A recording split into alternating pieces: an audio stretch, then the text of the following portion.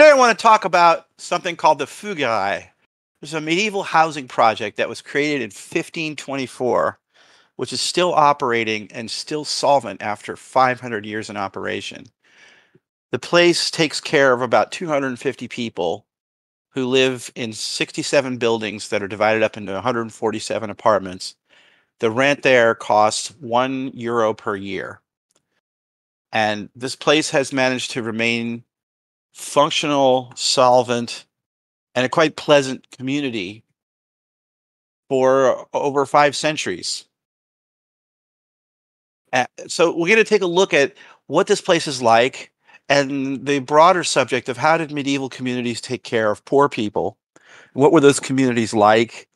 And how did they manage a project like this so well? Whereas today we often have so much trouble with public housing and with so many other social welfare efforts that we make in different countries around the Western world and in the US in particular.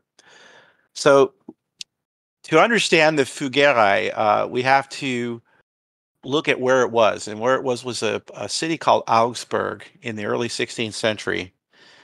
Augsburg was a free city, which is a special kind of a community that is really hard for people today to understand.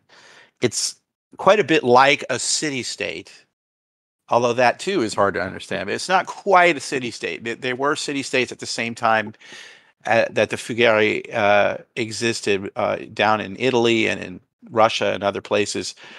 Free city is a little bit different in the sense that it's nominally part of a state or a proto-state, in this case, the Holy Roman Empire.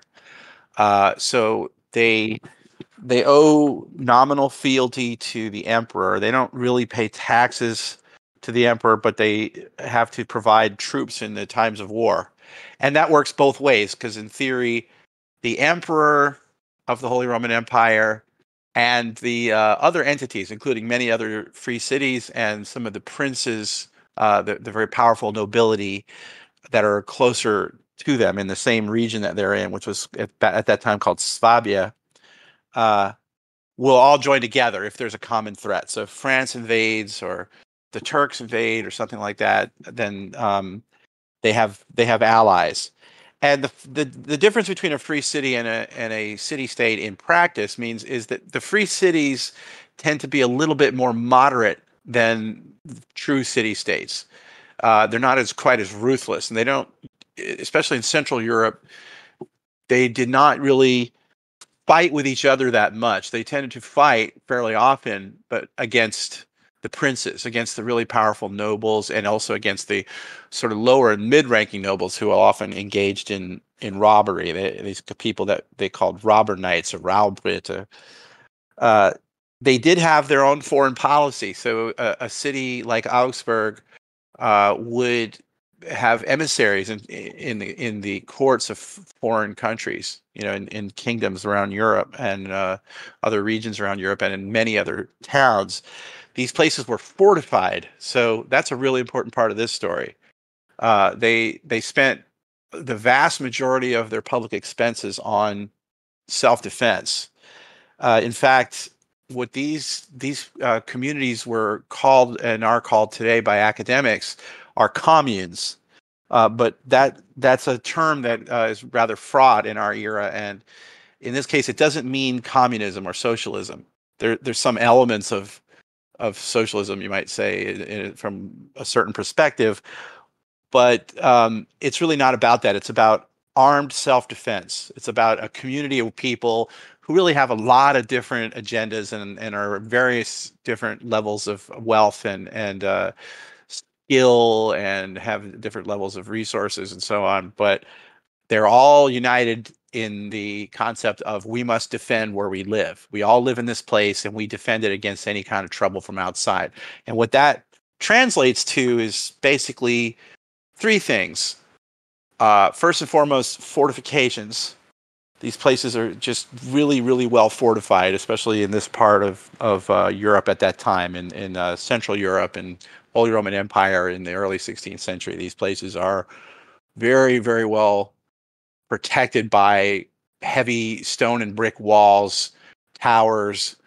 And then the second element is that they have weapons, and they have like weapons that are high tech for the time. So these towns were areas of cultural genesis. They were very sophisticated technologically. They were the engine of all the new technology that was appearing in the Renaissance was coming out of free cities and city states, pretty much. The vast majority. And that included things like better and better cannon and firearms, which were really important for self-defense, as well as a whole wide range of other special weapons that I'll get into in another talk on another day.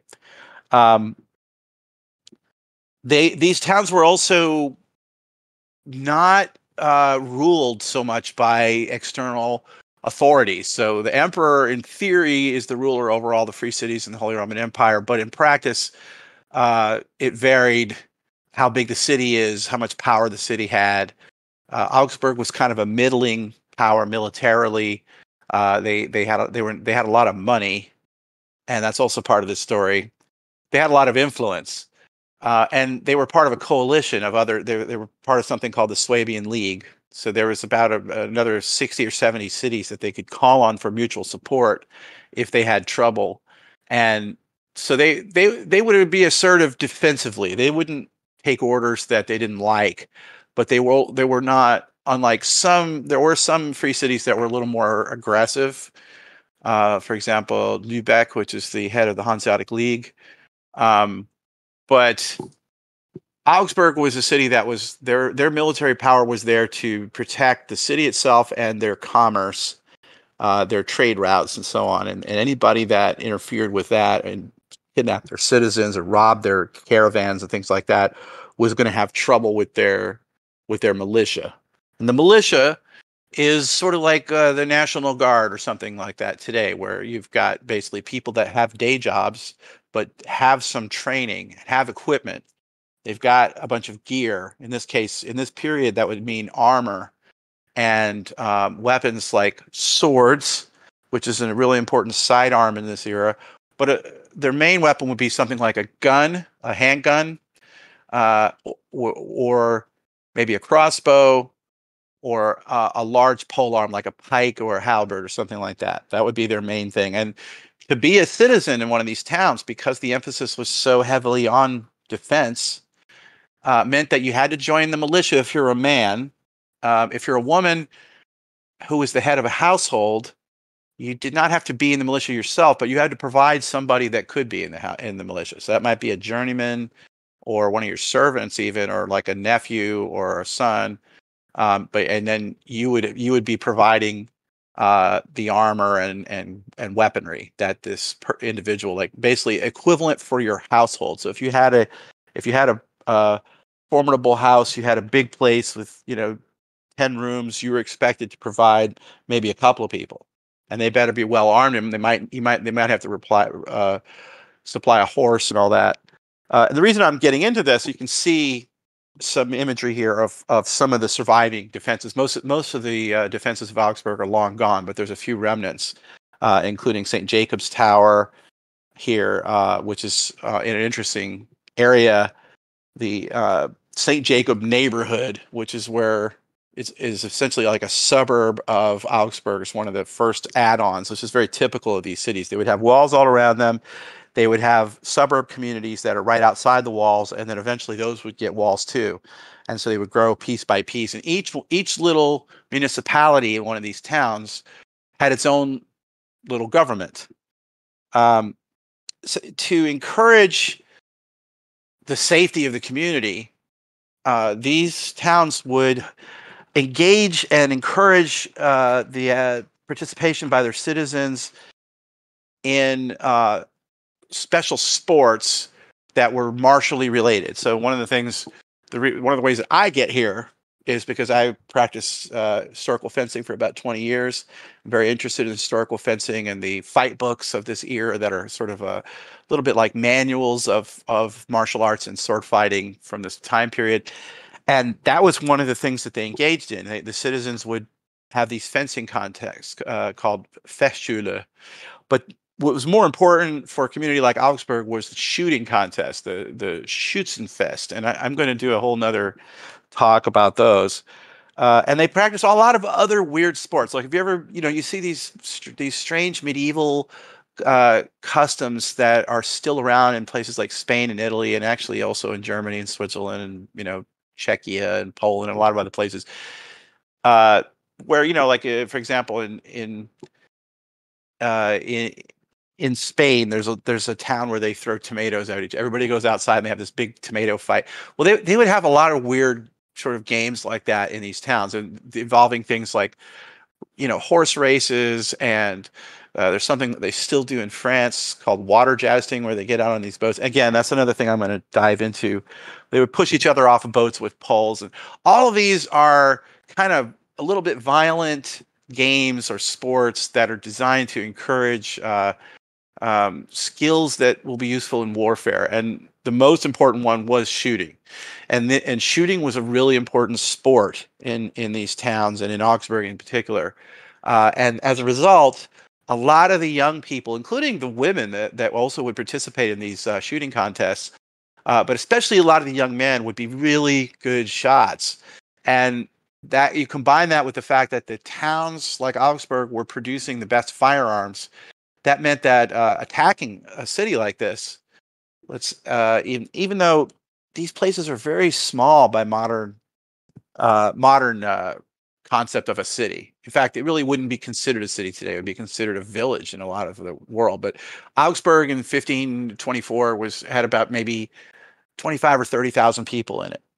Of that total, probably less than half are citizens. Maybe 10,000 of those people are citizens. And of the citizens, not all of them are of fighting age. Some of them are too old to be in the militia, and only some percentage of them are men. So there's quite a few female citizens too. So women are not obligated to be in the militia. So the actual militia size is, let's say it's maybe 4,000 or 5,000 people at absolute maximum for a major emergency like defending the town. Although they would also arm pretty much anybody else if the town itself was attacked. So you might have as many as 8,000 or 10,000 people defending this community, which in the Middle Ages is a lot, especially if you're standing on the top of a 15-meter wall, or up very high up in a 30-meter tower, which might not only have your firearms, but you've also got cannons and special multi-barreled guns that can shoot 21 barrels, almost like a Gatling gun or something. All kinds of weaponry. And what it effectively meant is that these places, one of the larger free cities like Augsburg was one of the larger of these, they were almost impossible to knock over for even the most sophisticated army, even the most powerful princely aristocrat of this era. It was very hard to take out these, especially these German towns up in the northern and central part of Europe, by force. And that had a lot to do with why we have bankers living in these towns. So Augsburg was probably maybe, you could certainly arguable, but I think it is, you can make a case that Augsburg was the most important city in the history of banking. We usually think, when we think of bankers in the Middle Ages, usually think of the Medici or the Bardi or some of these Italian bankers, but a lot of those Italian banks failed, and a lot of those families got in big trouble. They were meteoric rise to wealth and power, and then they would get in trouble and plummet back down to earth, and then sometimes into utter catastrophe. The Medici, their bank actually did fail, but they managed to make the transition to being nobles, because a lot of these bankers originally were commoners. But partly that happened because a lot of these Italian cities there's a different sort of combination of factors that determined how the defense worked. And a lot of these Italian cities were captured by foreign armies. That did not really happen so often in north of the Alps. And in Augsburg, we've got at least 3 significant banking families.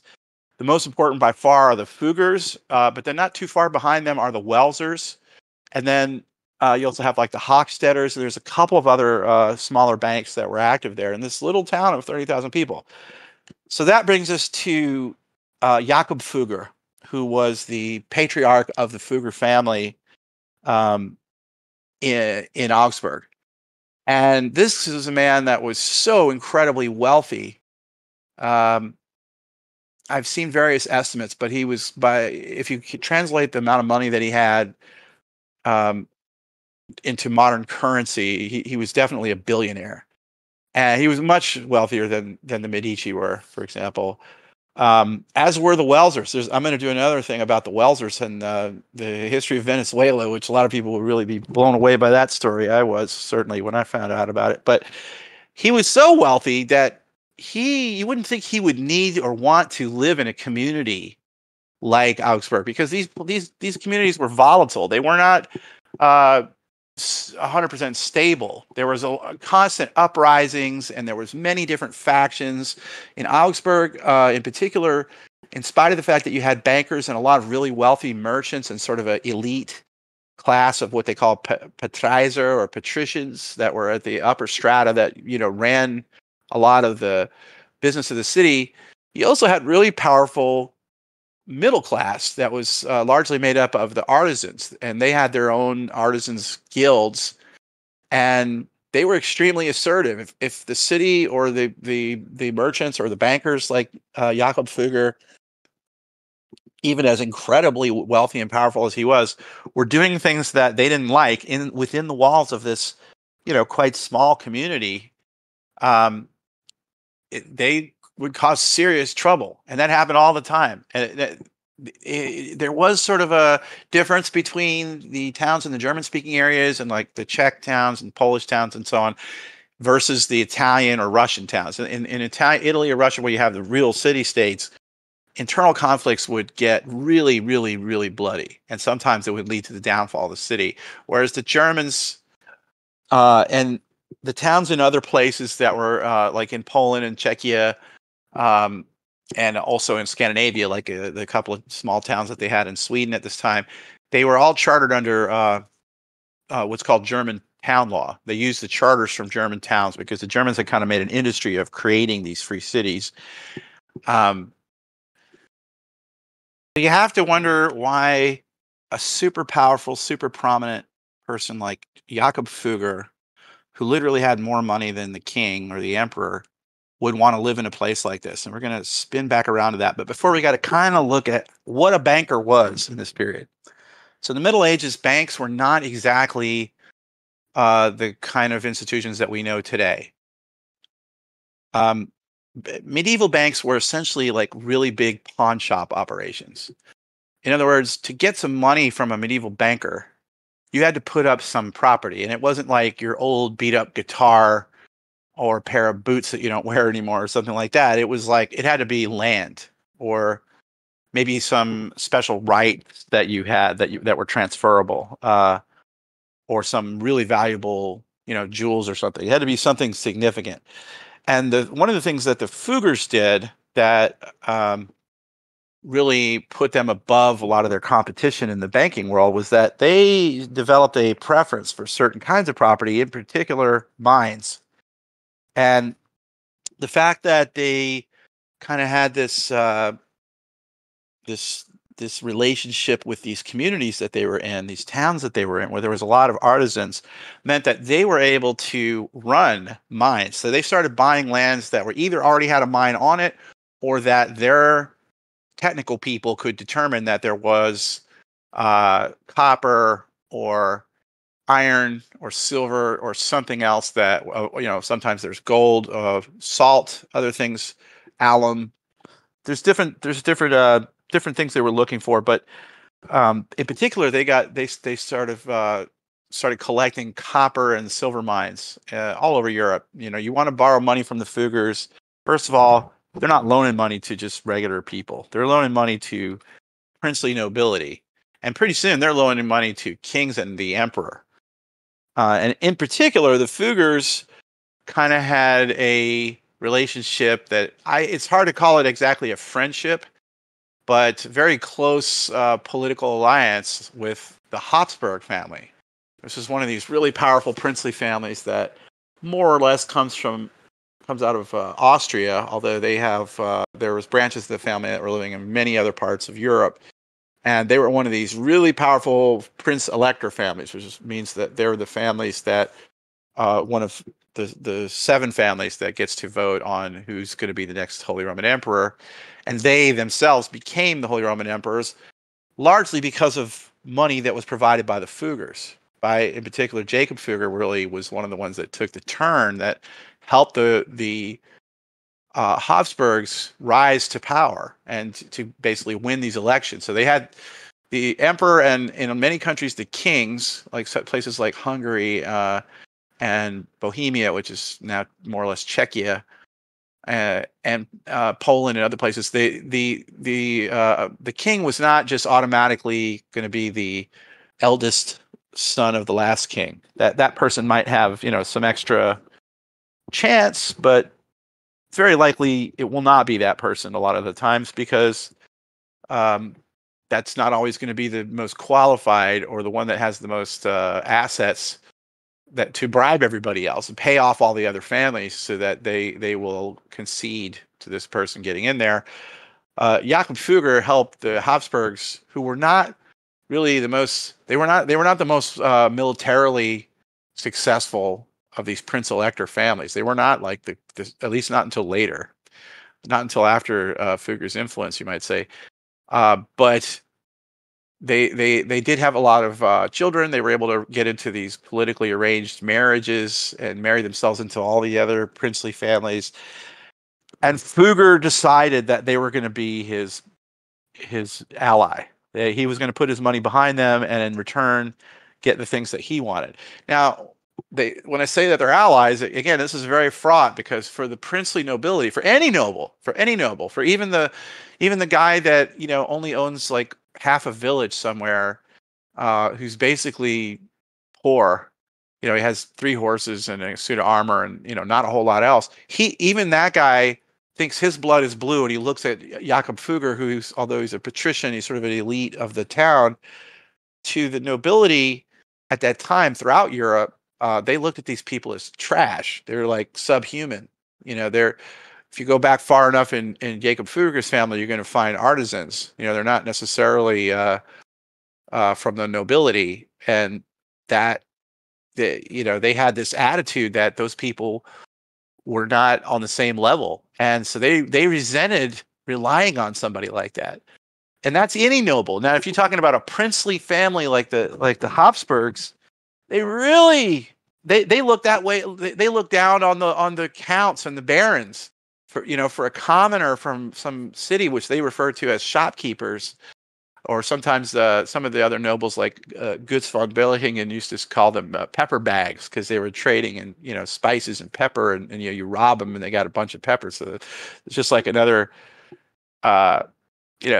thing to exploit. And they looked at patricians and burghers as if they were not even peasants but serfs. They just thought everybody was just like a cattle for them. I mean, that was their attitude. So if you loaned a ton of money to somebody like Emperor Maximilian or one of his sons, that's dangerous because they got a whole lot of money that they're going to have to pay back, or they're going to lose land that they probably don't want to lose. That's another. I'm going to go on another story about that, about what happened when the Welsers loaned a bunch of money to the Habsburgs and ended up with what's now Venezuela and a big chunk of Colombia for a little while. That's a different banking family here in Augsburg, but essentially that explains why Jacob Fugger did not just go build some giant castle in the countryside and live there. He had to live in this community because that was the only safe place. When you've got a community of 30,000 people, of whom 10 or 15,000 can actively participate in defense, and 5 or 6,000 of those are really elite marksmen with very advanced guns and cannons and so on.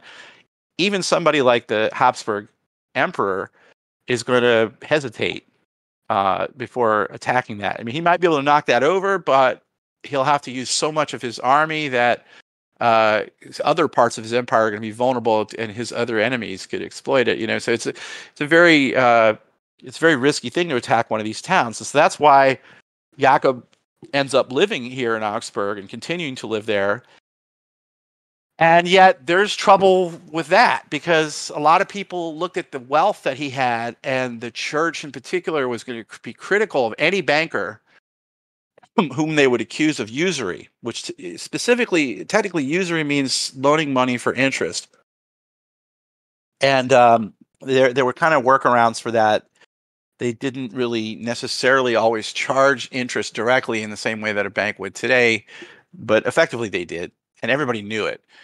And so they saw him as sort of a parasite, and a lot of the town folk saw that, saw it that way too.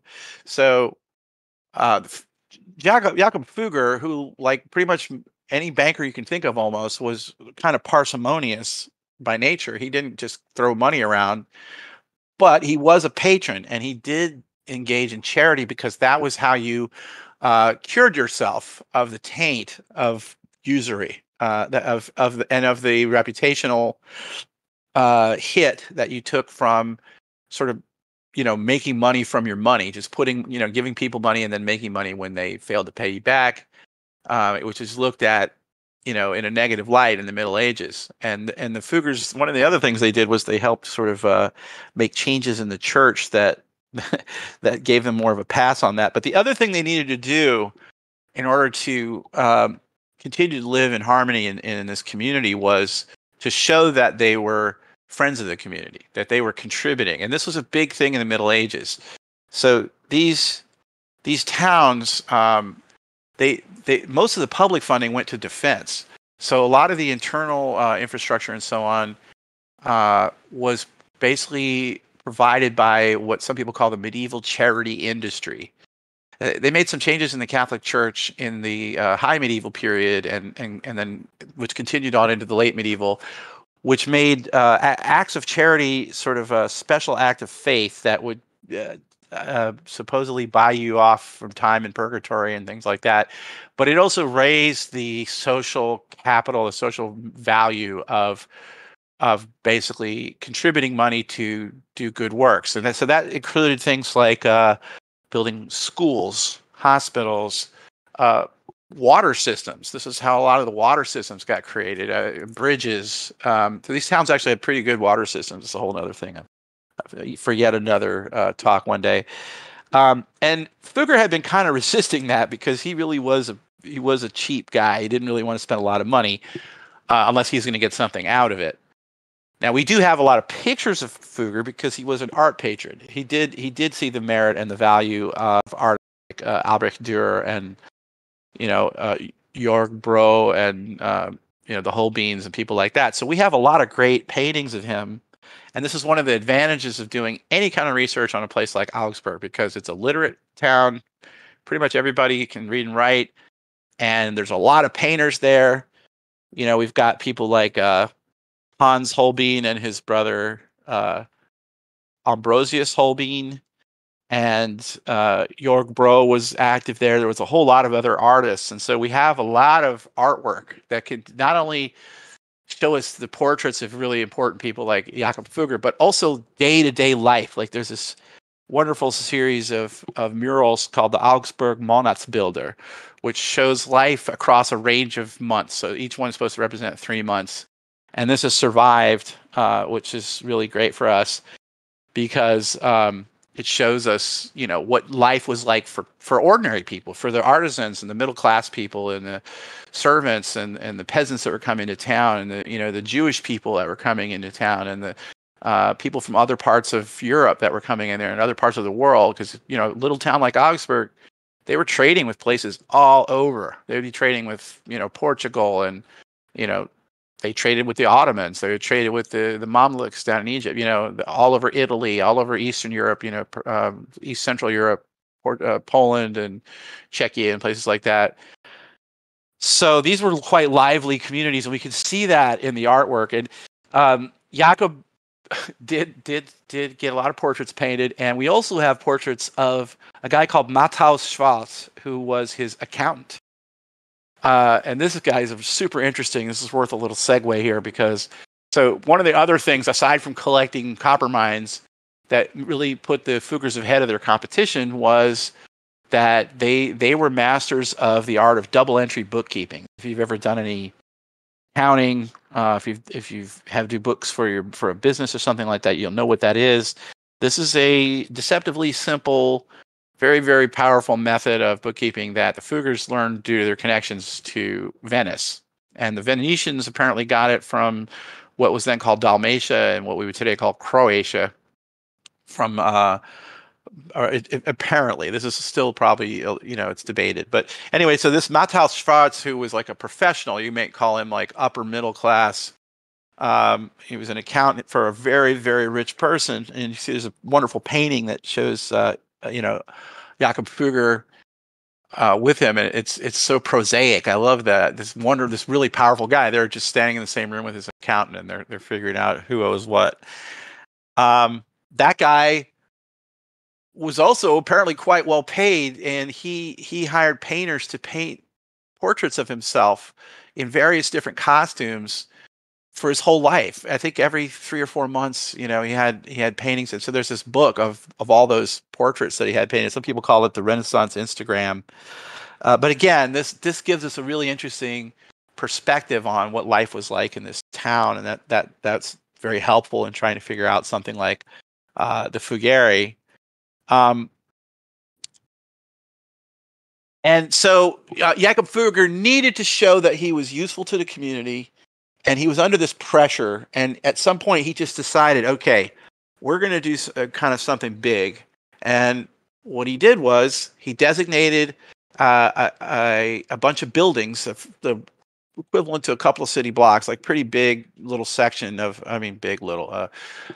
substantial section of this little town that he was going to make into public housing. Now, this was one of the things that you would do as active charity in the Middle Ages, was provide housing for people that either they didn't have big families or had run out of money and needed to be taken care of in their old age. It's sort of like retirement homes, especially for the artisans and some of the older servants and so on, that were called almshouses. Those were all over the place. And an almshouse would usually take care of maybe a dozen or a half dozen, or sometimes a couple of score people, but not really that many. But they had foundations, and charitable donations would keep them going, and they would take care of these people, free of charge. Unlike today, where if you ever had an elderly relative and maybe they get dementia or something like that, and you have to look into what that is like, you're gonna lose your own family legacy of all the money that you've saved up over generations, putting somebody, taking care of somebody like that today. But back then, they were surprisingly good at taking care of people. Jacob Fugger, he was a very wealthy guy, so he set up this place called the Fuggerei. Now, this is a particular neighborhood that I am not going to successfully pronounce the German word for it, but we call it let's call it the St. Jacob's Quarter, or the St. Jacob's Municipality. It's on the eastern side of Nuremberg. It was one of the first suburbs, and it's named after St. Jacob. It's not like it's named after Jacob Fugger. It's more like the other way around. Jacob Fugger is named after St. Jacob too. And this was an area where there was a really important church that was a pilgrimage site within the town of Augsburg. This is a very common thing with a lot of these free cities as well, because the free cities are safe. They would set up churches inside of these towns that they would have enough churches for maybe 3 or 4 times the population of the town. And the reason is because in the medieval world, and in the Catholic Church in general, I think even today, there are saints that are for every profession, every group of people, every region has their own patron saint. So, for example, if you're a painter, there was a lot of painters in Augsburg that their patron saint is St. Luke. So on St. Luke's Day, they're going to have a big festival. They're all going to come. So all the little smaller towns around Augsburg will come to Augsburg to the Church of St. Luke, to celebrate on that day. And so this particular neighborhood has a big church of St. Jacob, which was a pilgrimage destination. And it was on the way of St. James, which is this massive pilgrimage road that goes all the way across Europe. That's like a whole other discussion. So Jacob Fugger takes all these warehouses, and he asks one of his architects, or maybe it was one of the guys that was working for the city, to renovate them into public housing. And it takes about 10 years. And I think they originally started with about 50 buildings, which turned out to be 120 apartments. This was later increased by the city to 67 buildings and 147 apartments. It's enough for about 250 people, maybe a little more or less, depending on how much families were in there. These are pretty small apartments. You can get a look at what they look like. There's one that's preserved that in the sort of 16th century style. So you can kind of see what they look like. The bed has those 4-poster beds where they're actually going to have blankets all around them because they would start the fire, when they go into bed, but the fire's going to go out by the time they get up in the morning. So to keep, and it gets quite cold in that part of Germany. I can tell you, I've lived there myself in the winter, January or something like that. So they would close up their bed. Sometimes they'd have little boxes, and you can see a bed warmer there that's like you'd fill that full of coals and put it at the bottom of the bed to keep it warm. Staying warm is really important. Fugger put up 10,000 gulden, which I've been trying to figure out the most accurate way to convert that. It's really hard to convert that currency that they used then into modern currency because the currency then fluctuated in value all the time. Our modern currencies fluctuate, but the 10,000 gulden adds up to somewhere between like maybe 800,000 to 3 million euro today, and that's pretty close to maybe let's call it just a little bit over that on dollars. So substantial investment, but considering how long it lasted, it was a bargain. And we'll circle back to that. It was financed through a bunch of Fugger holdings in the Black Forest, which is in that same region of Swabia. And so this is another interesting aspect of this. So forests were seen as assets in the Middle Ages, and they would do a lot of different things in them. They would do some logging. They would do hunting, fishing. They would have apiaries in the forests. That was something that the Germans had kind of learned from the Slavs. The very advanced science of beekeeping. And there were two kinds of beekeeping. They would do some in these special walls that they would make it's a little bit similar to the way beekeeping is done today. And then they had wild beekeeping that was done in the forest. They would also do things like coppicing, where they would have trees that were cut in such a way so that they produce a lot of little saplings, kind of like a lot of little branches that were vertical that would come out, and these were used to make poles for all sorts of things like brooms or weapons like halberds or bow staves, depending on what kind of wood it is. And so this is the interesting part, in that there's parts of the world where the value of trees were understood, but they would end up cutting down the forest because then you get a lot more money in the short term.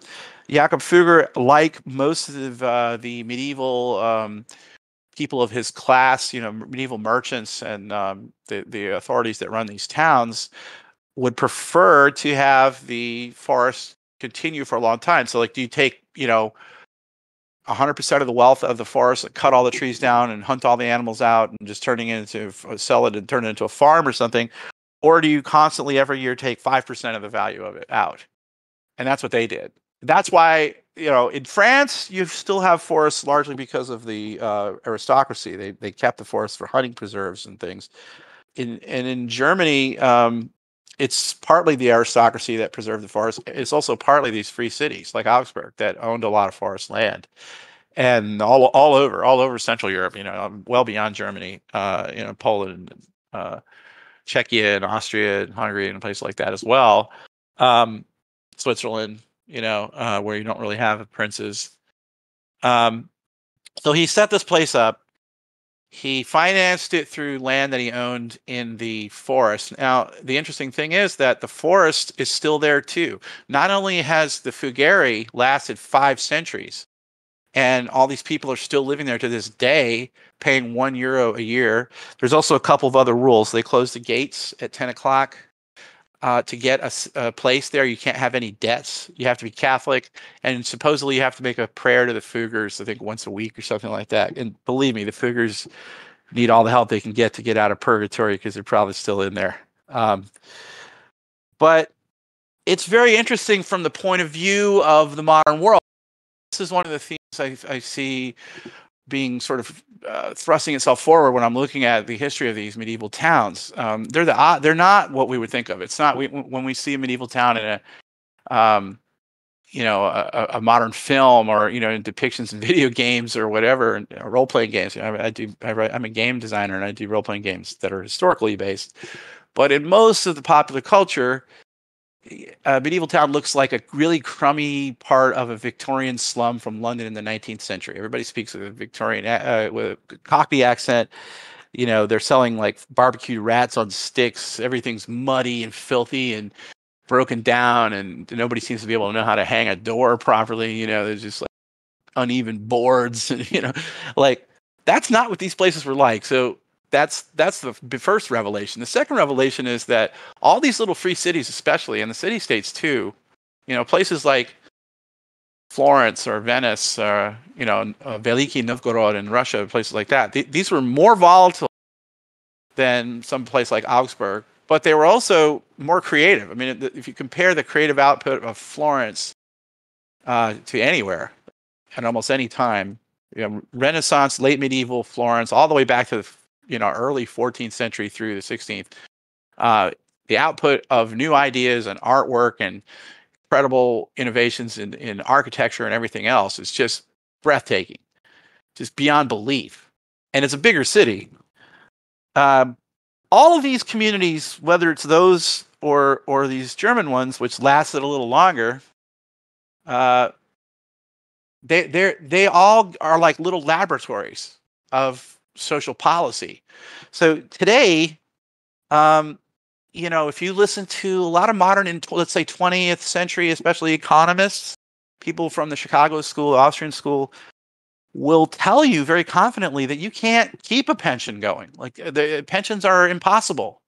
You want to have a bunch of plumbers or doctors or whoever that are going to have a pension when they retire. No, you can't do it. It doesn't make sense in economic theory. Well, these people made it work. Can you utilize nature? Can you utilize a forest or any other part of nature? Because this was also an issue. They were already having issues with pollution. That was a big issue for these towns. All the way back to the 12th century, you start seeing regulations on that. Can you utilize it without destroying it from pollution? Can you utilize it without using it up? This is something we were struggling with in the 20th century too, in the forests in the Northwest in the United States, where they were clear cutting, and then you'd have mudslides. Like the lumber workers' towns that they lived in would get buried in mudslides, and they've learned to be a little more careful about how they do the logging. They already knew this in the Middle Ages, and they figured it out. And they figured out public services that were a lot better than what you might think. The school systems were extremely effective. I mean, people come out of them and seem to know how to read and write. They seem to know how to do math. They switched from Roman numerals, which, trust me, Matthias Schwartz, the accountant for Jacob Fugger, would have died of old age at the age of 30 if he had to do all that accounting in Roman numerals. These towns just they used Fibonacci's Libera Bacchi, which had the Indian numbers in it, and they switched over to that quick. They went to the best practices, and they show us that man can kind of live in harmony with nature. I think that's another aspect of this. I think it all ties together. We tend to look at people today we have an influence in the United States from Puritans, and we think of people are poor because of their own bad decisions, and that's true sometimes. Some people, I was poor in my life, and some of that was because of bad decisions that I made.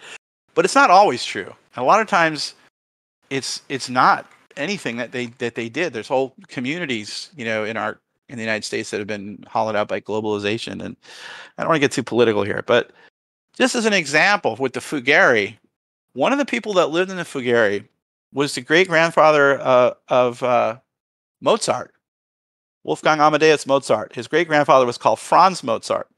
He was a master mason and the son of a bookbinder. And, masonry is hard work. I have a friend who's a stone cutter. He works with a lot of masons, and that is hard work. I have another friend who's a mason, actually. I'm thinking about it, in Asheville, North Carolina. Moving all those big rocks, man, it takes a toll out of your body. So you're going to need some help when you're older, especially if you don't have a really big family, Well, this guy was supported at the Fuggerei in Augsburg. That's where Mozart's family originally comes from. And then they later, later generations ended up, the world changed. The epicenter of power shifted for various reasons. Maybe I'll talk about it in another one of these. And so Wolfgang Amadeus Mozart went to Vienna to be at the court of the emperor, who was, kind of helped the family was created by the Fuggers. But yeah, we now have his music, this genius that's trapped in people whose lives are constrained by poverty. That we're hurting ourselves, I think, maybe arguably by not doing something that helps and that doesn't end up into a disaster. Where I'm from, we had public housing that was really didn't work out too well, and I think a lot of parts of the world do. So this is just one of the examples that we can look at. These little towns, 30,000 people. What did they do? How did they make it work? Can that be scaled up? I don't know. Can you do something like the Fuggerei? But the Fuggerei is still there, man. It lasted 500 years. The forest is still there too, and I think that's one of many lessons worth looking at from this period. Thanks for listening to me. My name is Jean-Henri Chandler, and I'm game designer. I made Codex Integrum, Codex Martialis, and I have a website, jeanhenrichandler.com too, and I sell books and games and such. And I'll include links to several things from this talk. Not so much my opinionating here at the end, but the historical facts and some of the art and everything in the notes down at the bottom of this.